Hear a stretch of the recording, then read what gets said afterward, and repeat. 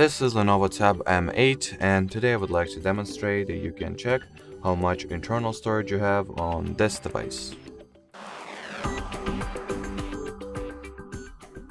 So to start, you will need to launch Settings, and in here simply enter the storage category. And at the following page, you can see how many gigabytes you have in total, what part of it is currently occupied. So from here you can, well, figure out how much memory you have left free, how much free memory you have left, and well, you can also check what exactly occupies your storage.